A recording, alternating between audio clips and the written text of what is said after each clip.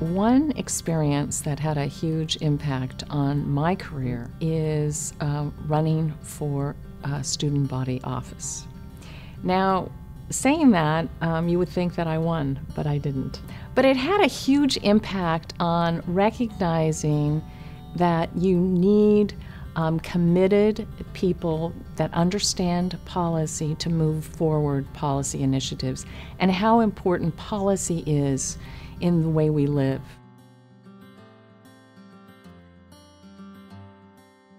College had a tremendous impact on me. I was the first college graduate in my family and my extended family, and being in a world that's multidisciplinary, understanding the impact of history and government and politics and communication and business and how they interact was crucial. And that was really, that all came together for me in college.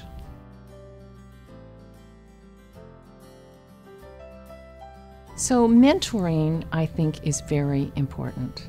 But let me say that, I was a product of the 70s, and I was actually getting in a field that was a male-dominated field.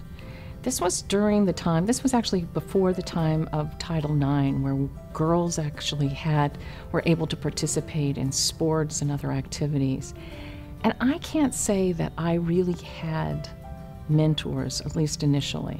And it made it difficult. It made it much more difficult because you were kind of trying something and seeing how it worked and not having, that mentor person to provide that understanding and comfort and information on where you're going and what you want to accomplish.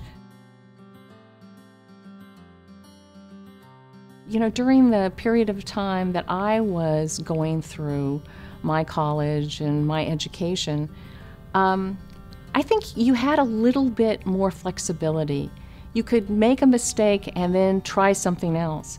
I don't think that's true of today's students. I think everybody is kind of rushed to get there, and making a mistake makes it very difficult. So I think mentoring helps us make sure that we can go through kind of a straighter path to where we want to be.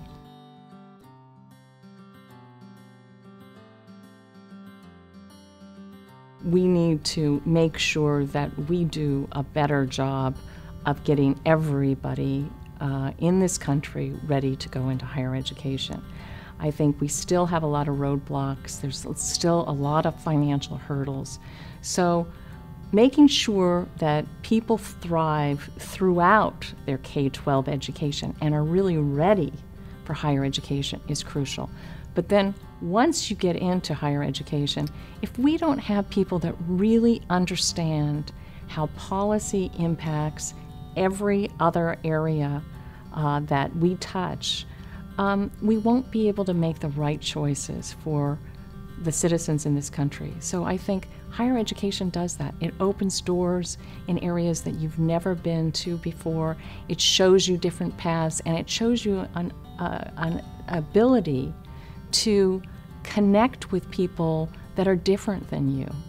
And until we can do that, I don't think we can solve a lot of the problems in this country.